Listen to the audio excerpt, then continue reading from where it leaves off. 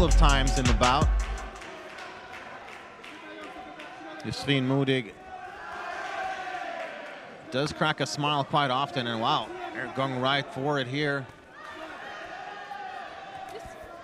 Nice left hand lands there for Czaban. And such fast-paced action here at strawweight. 52 kilograms or 115 pounds.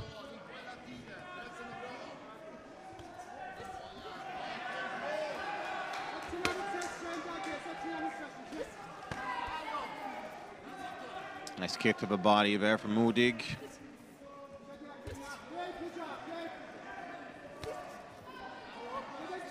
Both fighters connecting here, almost going shot for shot.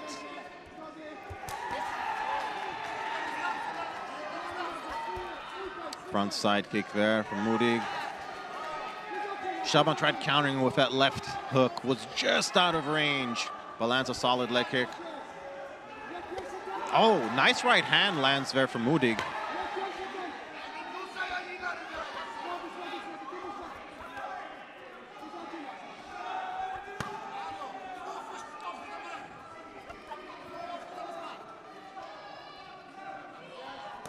Oh, high kick misses, as does the spinning back fist that followed it.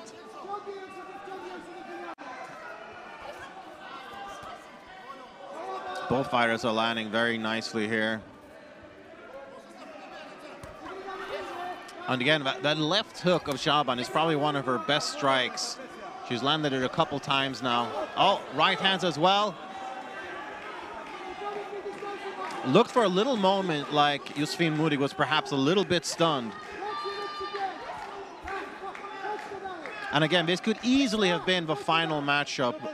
Both of these ladies very credentialed, very skilled. Oh, again, that left hook connects for Czaban. It's almost like the left hook of Czaban versus the straight right of Modig. And some redness on the lead leg of Czaban now as a result of those leg kicks she's been eating.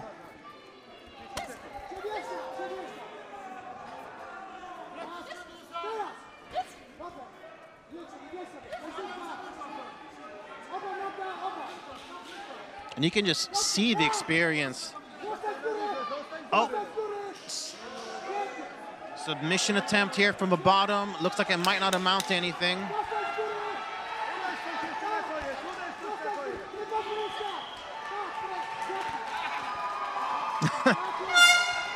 Just going ham at the end of the buzzer.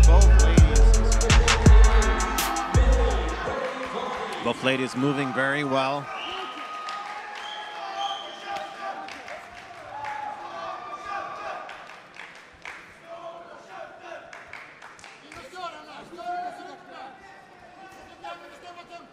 Swedish corner calling for Modig to disrupt the rhythm of Czaban, which is probably a good idea.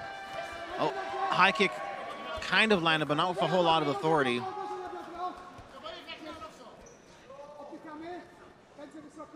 And so far in the clinch position, Czaban seems to be just a little bit sharper.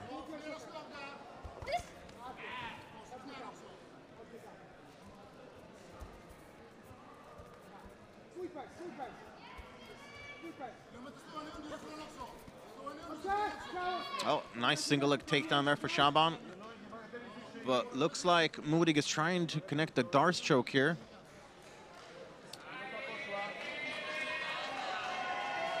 Looks like it's slowly tightening up.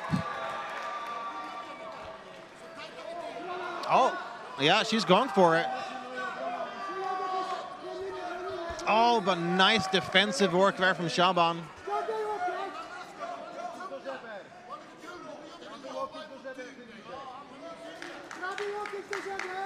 Modig using her weight appropriately.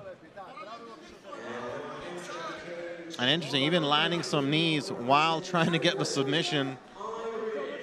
Never want to be inactive. And she gets a reaction from Czaban.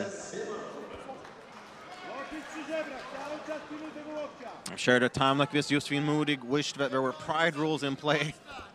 she would be able to land some knees to the head. Of course, that is not allowed in amateur MMA.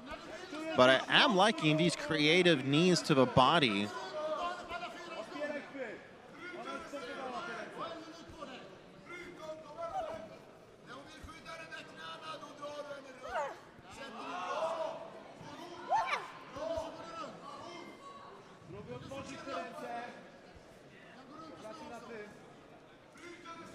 Looks like she has abandoned the Darce choke.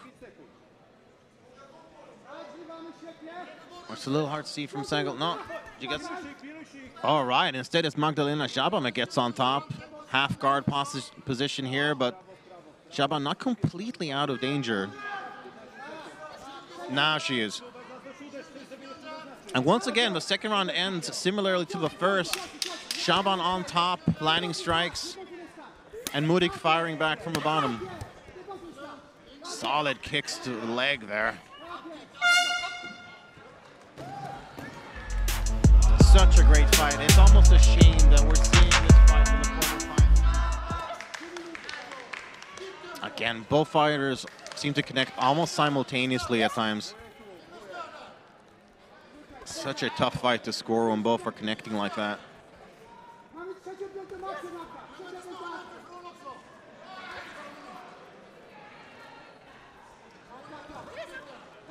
Oh, look at that. Czaban catches the kick.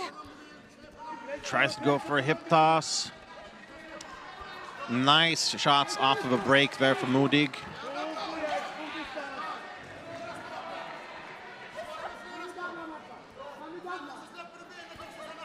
And Czaban at least is the one pressing forward.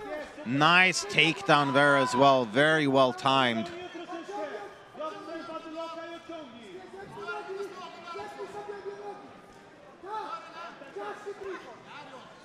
Great job by Czaban, hooking the legs of her opponent together.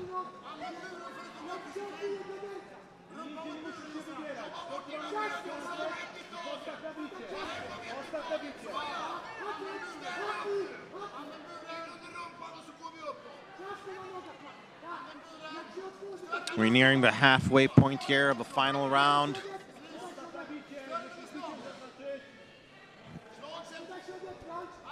And a great way to end things here for Czaban. Got that early takedown. I like that strike up against the cage as well.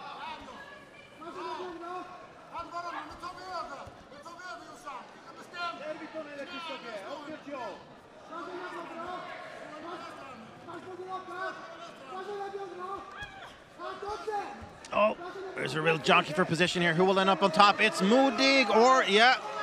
Actually gets the back position, and now to half full guard.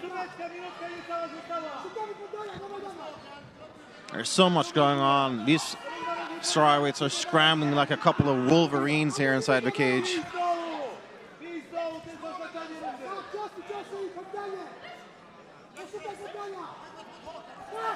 Triangle attempt. Triangle from the bottom. Over half a minute left to go.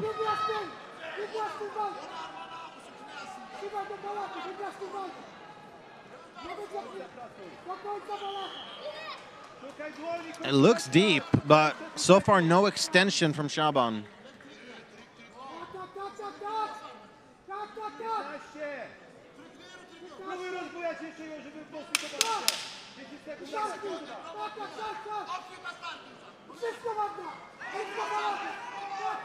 Oh, huge slam there from Josefine Modig. And they go the full 3 rounds, pretty much expected, and immediate embrace there from both fighters. Cage free hill winner by split decision. In the blue corner. All right, Poland stand up. Magdalena Czaban gets it done by a split decision.